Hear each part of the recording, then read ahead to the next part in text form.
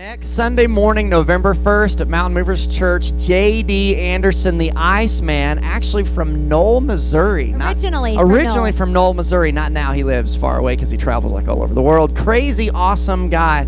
All that awesome stuff that you saw is great. But the best part is he loves God. And he has a testimony. He has a story of what God has done in his life. And he's going to be here next Sunday morning to share with us what God has done in his life. And so he's going to be here both services, so make sure that you bring as many friends as you possibly can. As you can see, there are many available seats next to you that we can take advantage of, and just fill these seats up both services. Let's pack the place out, because just imagine, just think with me for just a second. Yeah, it's really exciting what he can do. It's exciting, and I'm looking forward to hearing his story. But just imagine if you were to invite somebody that does not know God, and this is exciting enough that, hey, they just want to come see it, and they come to Christ next Sunday because you got them to come. That's what this is all about. So bring 2, 3, 4, 5 friends. If you need to, rent a van or a U-Haul and get a bus, get your CDL. A U-Haul? You're going to put people in a U-Haul? Yeah, put people in a U-Haul and drive them here and fill these seats up, because whatever it takes. You are only limited, all right? How many people you can bring to Christ next week, you're only limited by how many you can get here, right? So if you need to, get your CDL next week, get a bus, fill it up. Get a 75 passenger and bring them here, and let's fill it up. It's going to be awesome. That's right. It is going to be awesome. If you guys that are your students and you're in the schools, take a bunch of these cards with you, because you may see J.D. Anderson in your school, because this week, starting tomorrow and through this week, he's going to be in all the local schools. Not all of them, but many local schools he'll be at, and you can tell your friends, he's coming to my church to tell us about Jesus this Sunday. So it's an awesome opportunity. Well, today we are in the last week. Everybody say, "Aw."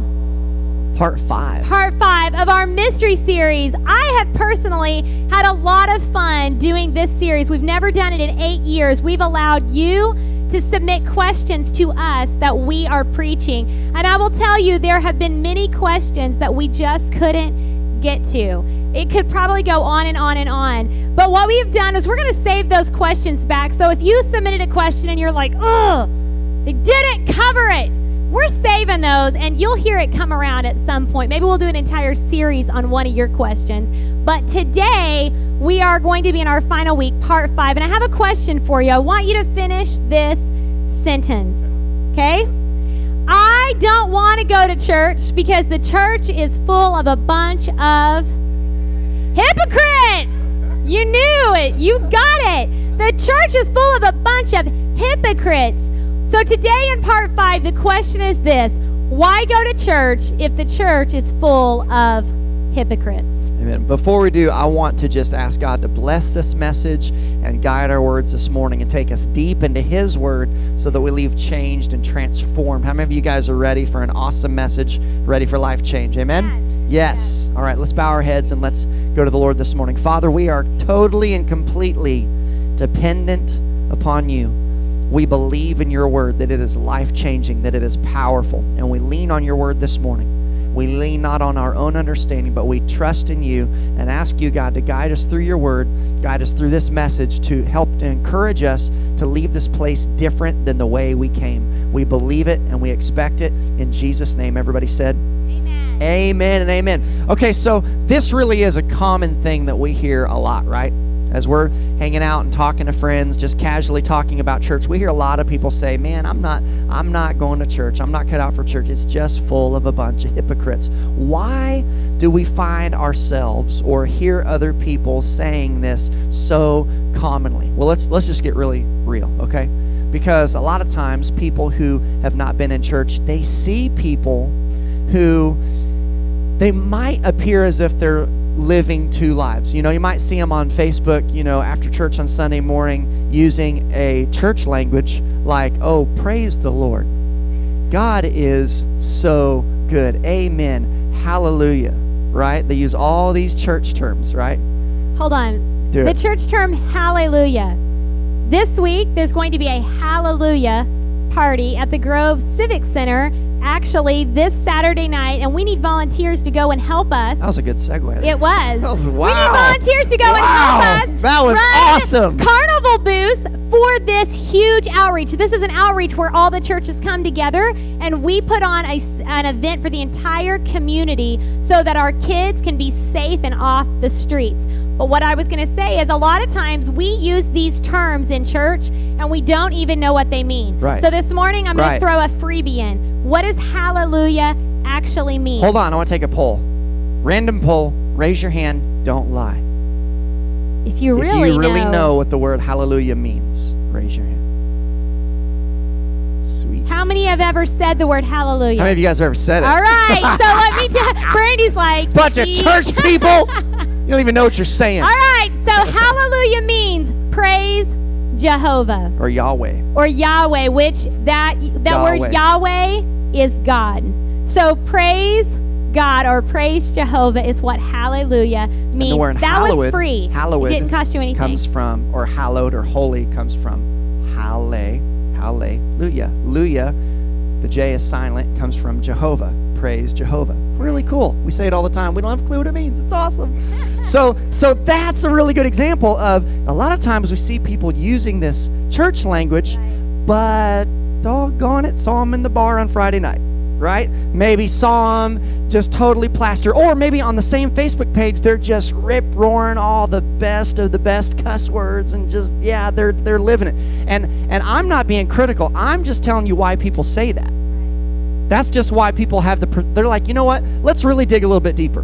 So why does it bother people so bad that there are people in the church that seem like they're maybe living two lives? Because they think that they're fake, right?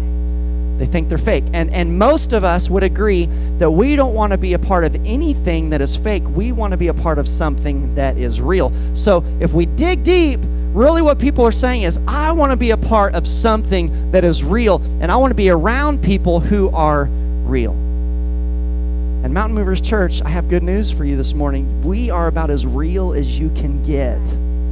And this message is going to blow your mind. All right, so if you have your word, go to Matthew chapter 7. We're going to look at where Jesus used this word hypocrite. It's not just a word that we see today. It's a word we see in the Word of God. And we're going to help you to break it down. Jesus used this word many times, like 18 to 20 times in the New Testament. Jesus said, you bunch of hypocrites. But we're going to help you to understand who he's talking to. Matthew chapter 7, verses 3 through 5. And 3 through 5. 3 through 5. 3 through 5. 3 through 5. And it says this.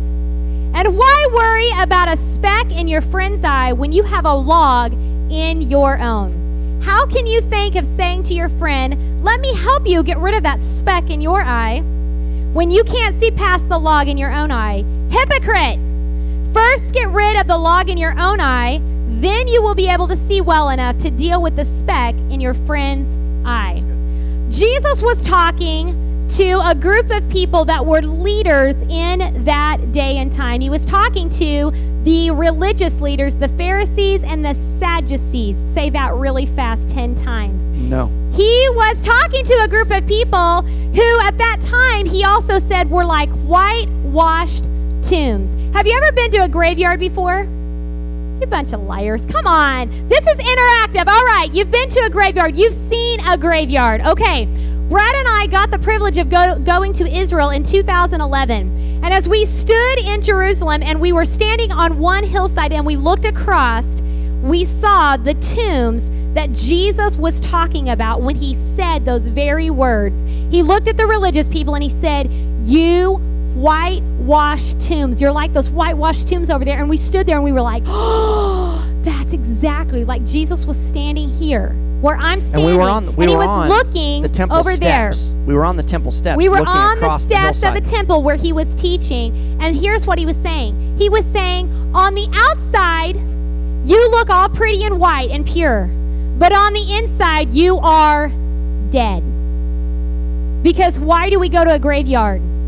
But to see our loved ones who have already passed away. He was looking at those tombs and he was saying, you are whitewashed on the outside and on the inside you are dead. What he was talking about to these Pharisees and these Sadducees is that they were acting one way in church or in the temple and acting a complete different way at home and around their friends. And so I want to take you and I want to show you. Let me go somewhere with that. Okay, hit it. Okay, so these Pharisees were really well known for getting out in public and they would boast and brag about how much they fasted and how much money they gave to the temple. And they were all about bragging about how big and awesome they were. Praying these long prayers. Long prayers with eloquent language, because they were really just wanting to glorify themselves. Right. And Jesus, I love his style, because he tells people right to their face exactly how it is, right? Just told them exactly how it was. And he was more upset with the Pharisees, the religious leaders who were boasting and bragging about how awesome they were. He was more upset about that than the person that was really trying to live for God. And I want to tell a short story. There's a passage of Scripture where it talks about this guy, and he is at the altar, and he has brought his gift to the Lord, and he is begging and pleading God to forgive him of his sins, right? And you got this Pharisee over here, and he's saying, praying this prayer out loud, "Dear Lord, thank you that I am not like this wretched sinner who is here, who has sinned so much in his life and has so much that he's done against you. Thank you, God, that I am much holier than he is." I mean, that's the kind of attitudes that Jesus was dealing with, and that's what made him so angry. And it just so happens that we were on the temple steps, and this would have been where Jesus was speaking to these religious officials while they were doing what they do. And he was saying, you know what you guys are like? Let me just give you a little illustration. You're like those tombs, because you're dead on the inside and stinky and nasty, but you wear these nice robes and these nice clean clothes, and you make yourself look so awesome, and you are nothing. You're nothing. So that's where we get this phrase, hypocrite. That's right. The actual meaning of the word came from the theater. In that day and time, excuse me, they did not have cell phones. They didn't have iPads. They didn't have iPods. They didn't have TVs. Can you imagine living in that day and time? They didn't have all that. All the kids on the front were like, they're like eyes big. Wow. No, I can't imagine that. That's horrible. They don't have an iPad that you can play with when you're bored? No, they didn't have all that. And so when they wanted to be entertained, they would go to the theater. It's probably a word all of our young people need to have a lesson on. A theater. We should take them sometime. But they would go to the theater, and at the theater they would see a hypocrite. Now in our language we're like, what? Well, because a hypocrite was truly the word that was for an actor. It was a person who put on a different mask, if you will, and played a part. So the word that we use in today's language for hypocrite in the Greek was truly hypocrino. And it meant to judge under. Hypo means under. Krino meant judge, under judge. And it was literally talking about the actors who would go under the mask or under a costume. Like we'll see a lot of people this weekend. They're going to dress up like something they're not. I've heard someone's going to come dressed as me. And someone's going to come dressed as Brad. And they're going to try to act like us. You try to see if you can find them on Wednesday night and see who they are. But this is the phrase we hear all the time. So when we hear it, we want you to understand what a hypocrite was then was an actor. They were pretending. Man, so we're looking at a person who's basically a fake. They're pretending to be something that they're not. So that's why people get really upset with the idea of people attending church, and they perceive that these individuals, right, are pretending or acting to be something that they are not. And in some cases, I guess that might be the case, but I don't know why you would waste your time going to church and trying to live for God if it was just a show. Why would you do that? That doesn't make any sense to me as to why somebody would waste their time if they weren't really trying. Does that make sense? So this morning, I want to bring your attention to a few points. The first thing is, we can't be critical. Look at this point right here.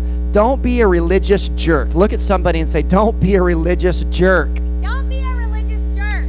Purification is a process, okay? So what I want to talk about right now is God calls us to love people. It's really simple. And if we've drilled anything into our team, into our leaders, into our volunteers at this church, it is just love people. It doesn't have to be any more difficult than that. Just love people, no matter what, right? So I want to tell you a story. So there's been numerous families that have come through this church. There's been numerous instances where we have just caught little glimpses of people kind of being critical. And it doesn't happen very often because we really don't promote an environment where that can grow. Does that make sense? Because we are all about life change.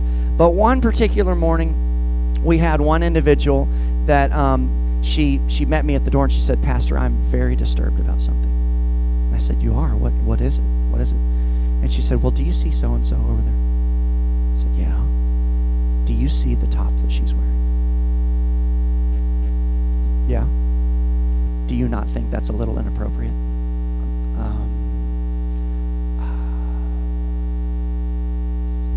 "What do you want me to do?" She said, "Somebody needs to have a talk with her and tell her she cannot dress like that in God's house." I said, "Do you want her to dress like that outside of God's house? Or in, what's the difference? What you want me to," okay, so just let me get this straight. You want me to go to her and tell her she needs to dress different. Is that right? Somebody needs to talk to her. And I said, "Okay, look, if I tell her that, she'll never come back." And we got her here. And she's growing. She's changing. She just hasn't got to the clothes part yet. But it's okay because she's growing and she's going to get better. And I don't really care. I mean, it's fine. We're here to just love people. And I was trying to be nice about it, but at the same time, man, it hacked me off. It made me so mad because I'm like, what is your problem? I'm like, seriously, you need to find another church because this is maybe not a good fit for you. I didn't say it. Okay, I did not say it. But I was definitely thinking it, and she may have got that point without me having to say it. But I'm like, man, you cannot be critical. That is not what we're doing. That is not why we're here. We catch them. We let God clean them, right? We just love people. Let me give you a really good example. Saying you wouldn't go to church because of the hypocrites is saying I wouldn't go to the gym because of all the people who are out of shape. Now, I want you to think about it. Do you get yourself all perfect and fit? Like, do you work out and get buff at home and then you go walking into the gym in your nice new attire? Or do you go to the gym because you are out of shape? Who said yes? I'm not telling you. Some people, including myself, we would because it's like I'm not going to the gym home and work out. Get all your veins popping out and walk and be like, "What's up?" What's up?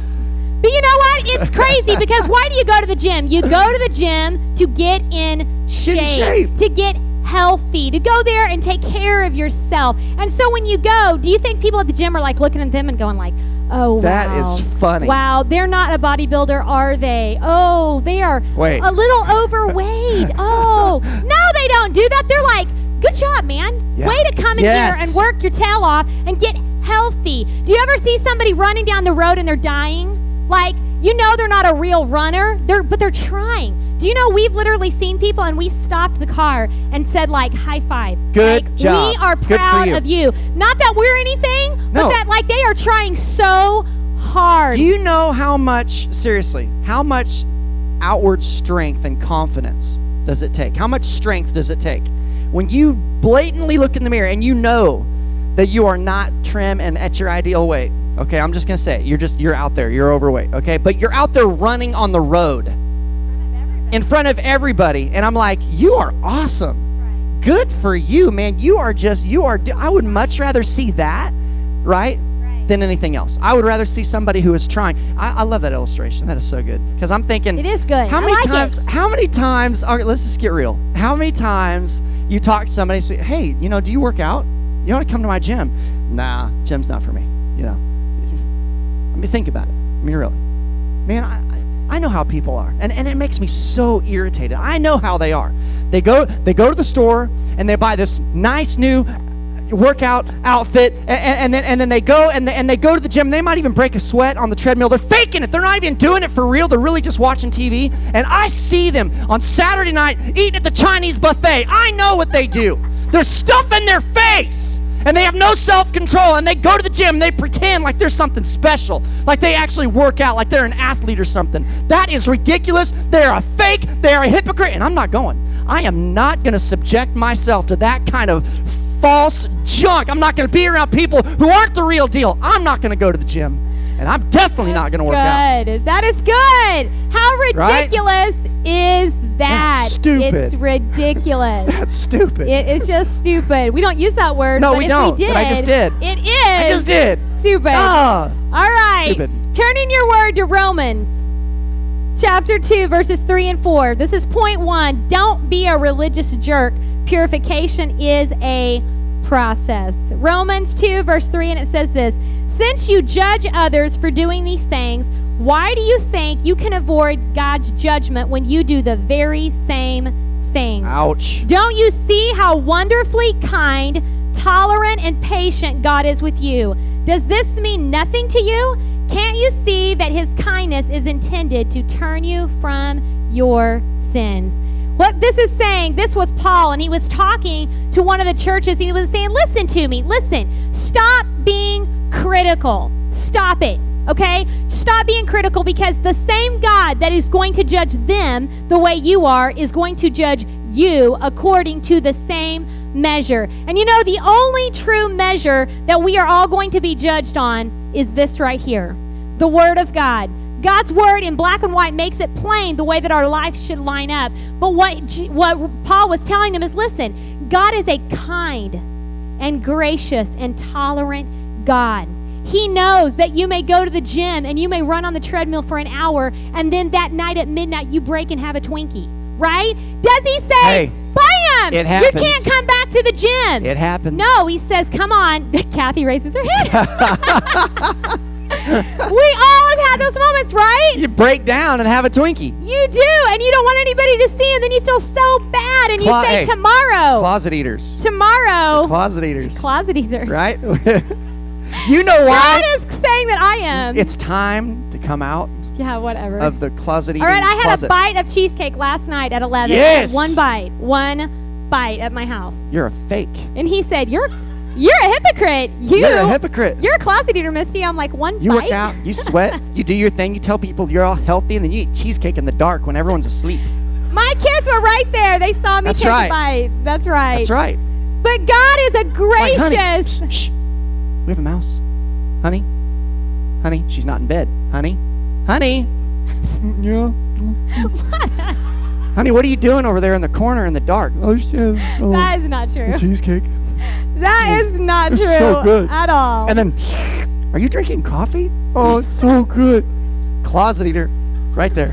I've never eaten in my closet. You're a hypocrite. I had a bite in the kitchen. You're a hypocrite. But listen, we do that, don't we? We look down our noses at other people because maybe they're still dealing with something that we have overcame. Maybe they're still dealing with an addiction that we have already overcome. You know, God is a gracious and tolerant God, and he is that way because he does. He wants us to repent, and he wants us to turn away from our sin. But God also understands that it's a process. Purification is a process. It doesn't just happen overnight. It just doesn't happen in just a split moment when you say, Jesus, come into my heart, forgive me of my sins. Then you have to get up, and guess what? The real work begins. You know, making up in your mind that you're going on a diet, I know so many people, and it cracks me up, really. I mean, I've been around people, and they're like, tomorrow, I'm starting a diet. While they're eating something really bad for them, right? And it'll be generally Monday. It's usually Monday. Yeah. Okay. But I'm going to start a diet, right? And the next morning, man, they hit it hard for breakfast. And they've got something healthy for breakfast. And by about 2 o'clock in the afternoon, they're breaking. And not only are they breaking, but they're like, hey, I already broke. And their buddy at work with them, they're like, just eat it. Let's just have a burger. Got the rest of the day now, I saw it just this week, and I was totally laughing because they're like, come on, we already blew it today. Let's start over tomorrow. Come on, let's just start over tomorrow. But the thing is, it's a process. It's making up your mind and saying, I'm going to get better and better and better. If you ever quit going to the gym, guess what you'll do? You'll completely give up. Yeah. If you ever stop coming to church, you'll completely give up trying to live for God. Because when you come into the house of God, you get around godly people. You get around people who are like, man, I've already been there. Keep going. It's like the gym. At the gym, people are encouraging you. Guess why you like a workout buddy? Because when you're dying and you can't do one more rep, they're like, come on, you can do it. Maybe you guys haven't been to the gym. You guys all look kind of like you've never been there. Man, she's really intense. You've got somebody going, come on, you can do it. Let's go. One more rep, and you're like, oh.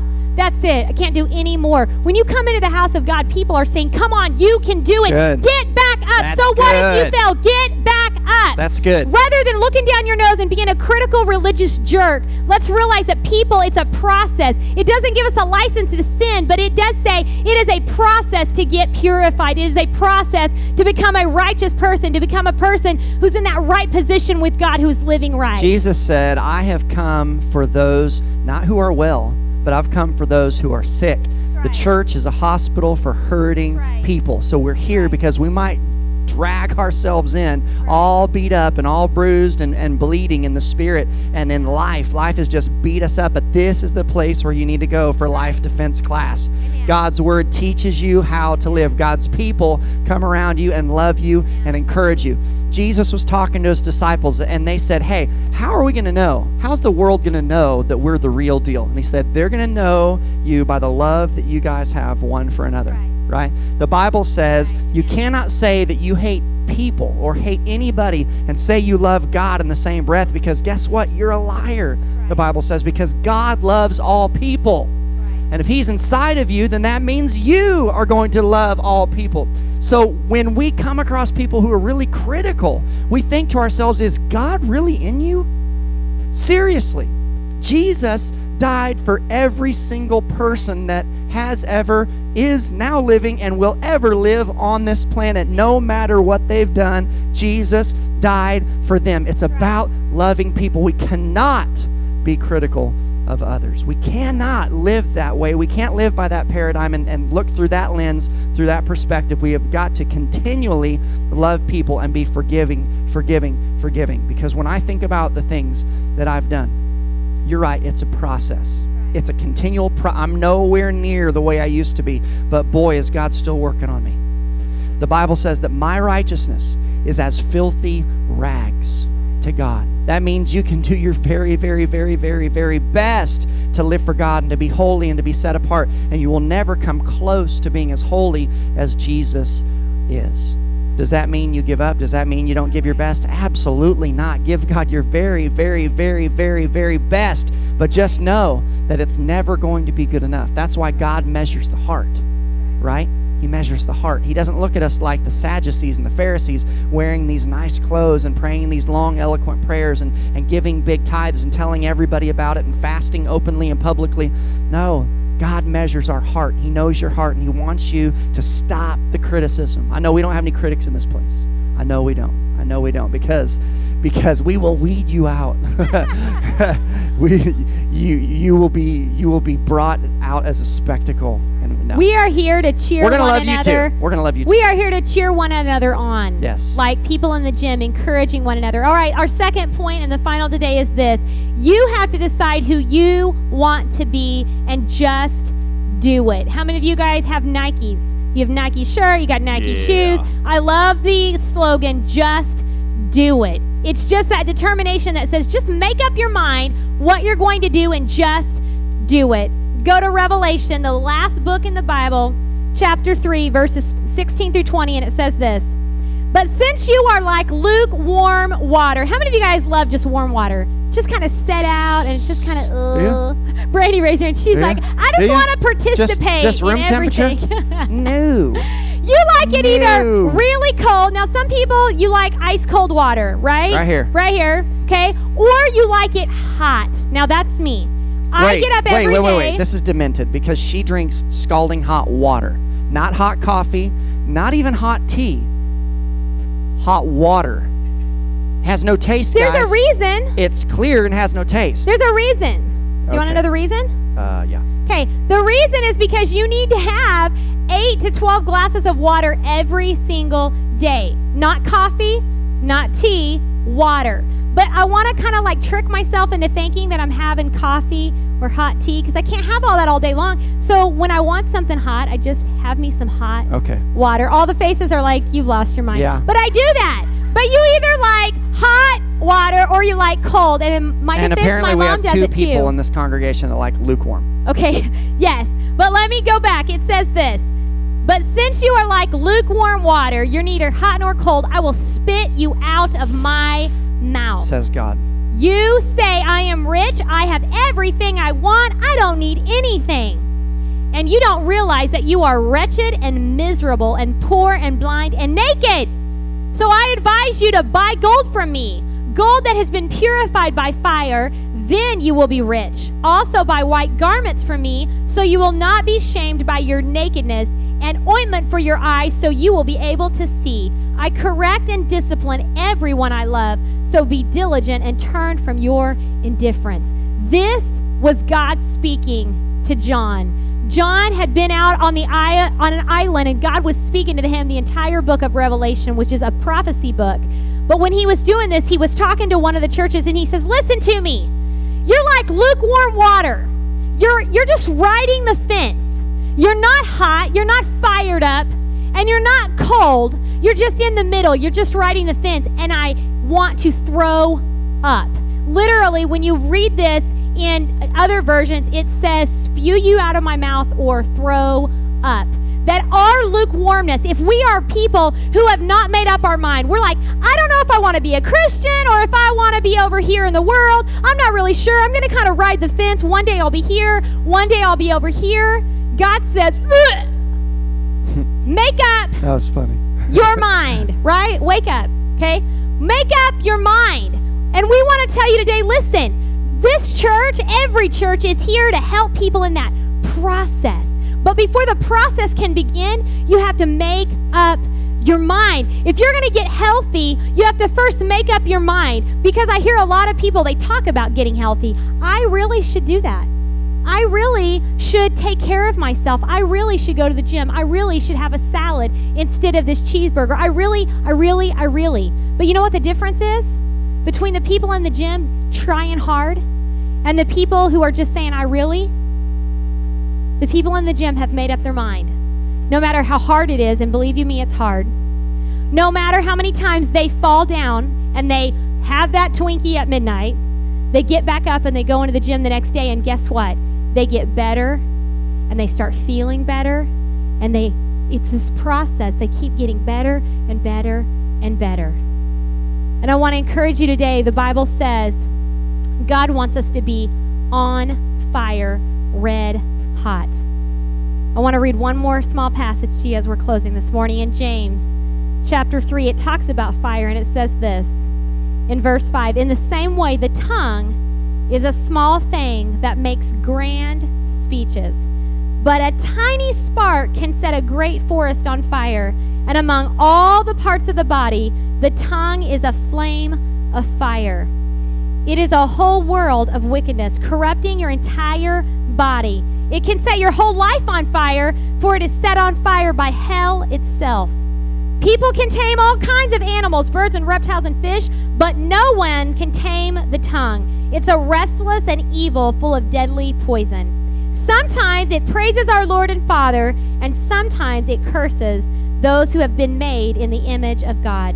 And so blessings and cursings come pouring out of the same mouth. Surely, my brothers and sisters, this is not right. Does a spring of water bubble up both fresh water and bitter water? Does a fig tree produce olives and a grapevine produce figs? No.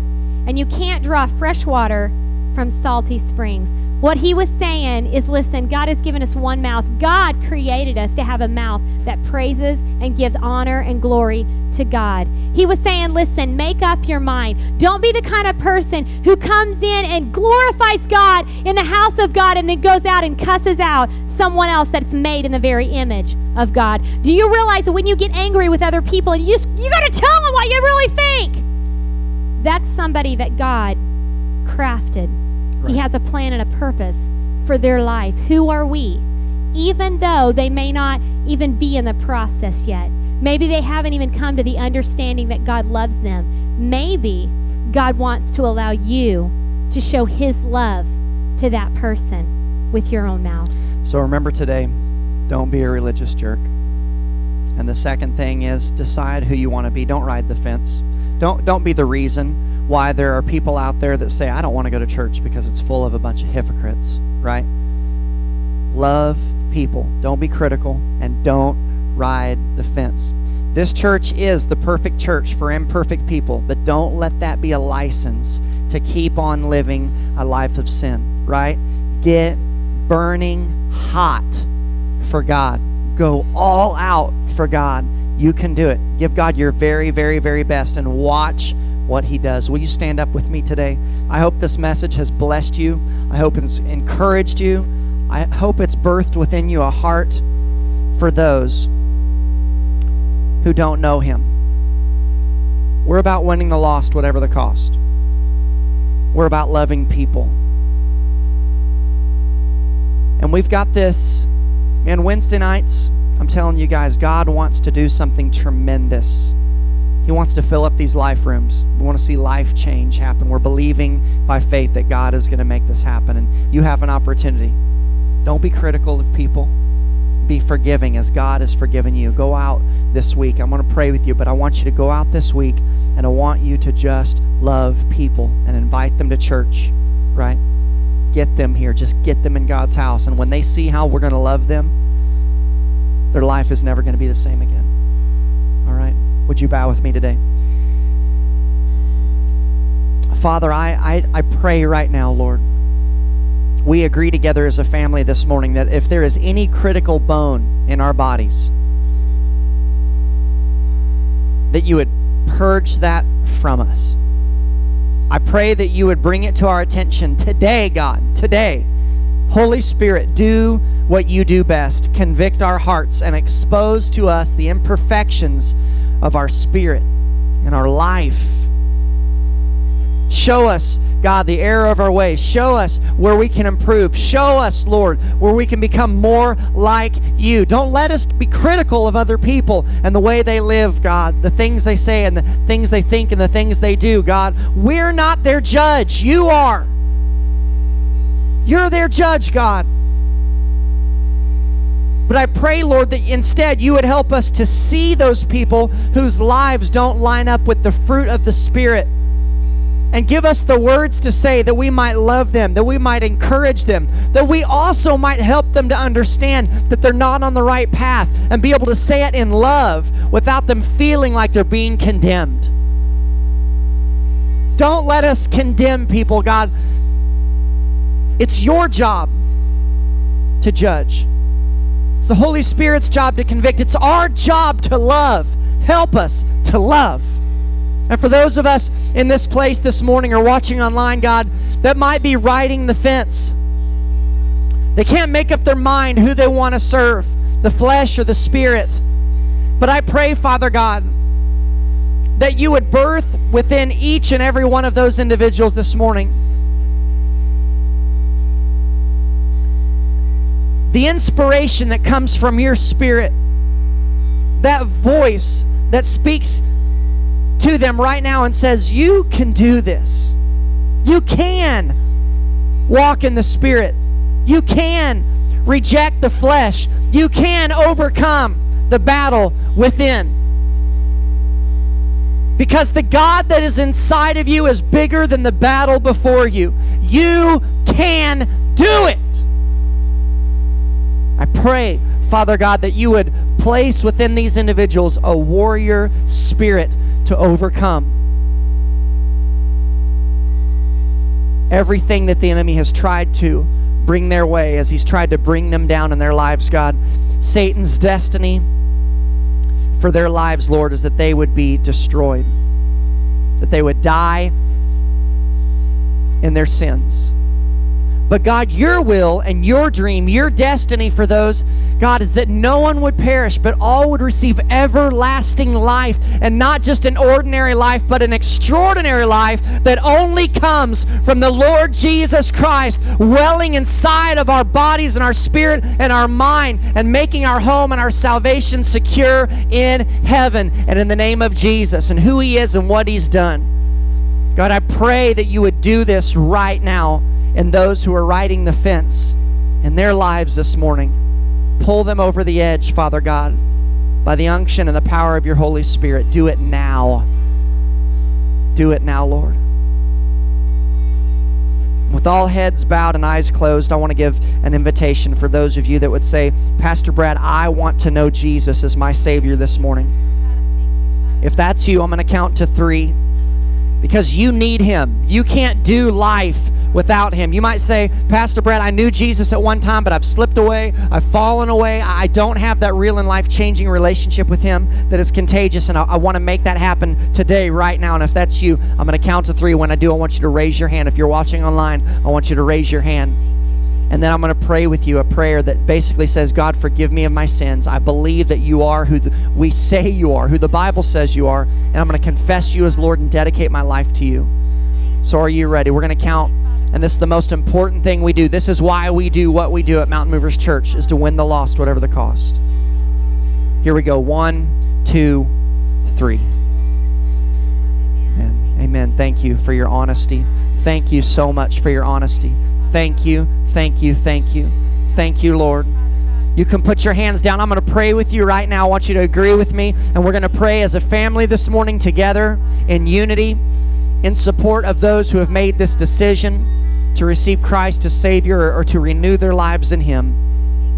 Are you ready? Father, I love you. Father, I love you. Thank you for Jesus. Thank you for Jesus. I know that I've messed up. I know that I've messed up. I pray that you would forgive me. I pray that you would forgive me. Please forgive me, God. Please forgive me, God. Clean my heart Clean my heart and make me new. and make me new. I believe right now I believe right now that Jesus is that Jesus is who He says He is. who He says He is. I confess with my mouth I confess with my that mouth He is Lord. that He is Lord. He's Lord of my life He's now. Lord of my life now. I dedicate from this moment forward And I dedicate from this moment that I will live for you, God, that I will live for you, God, according to your word. according to your word. Surround me with the right people. Surround me with the right people. Make your house my home. Make your house my home. Help me to develop new habits Help me to develop new habits that would lift you up. that would lift you up. I love you. I love you. I thank you. I thank you. In Jesus' name, In Jesus' name. amen. Amen. Amen. Give a hand for those who accepted Christ today. Praise God. Awesome. Hey, thanks so much for joining us today. If you want to be a part of something bigger than yourself, give to our ministry. We've made giving easy here at Mountain Movers Church. If you have your smartphone, just text the number 918-223-8090. Just push in the amount you want to give and push send. It's that easy. If you don't have your smartphone, not a problem. You can mail your giving just as easy to 24,000 South 660 Road, Grove, Oklahoma 74344. Thanks for watching today. Hey, remember, we're dreaming big for you. We'll see you next week.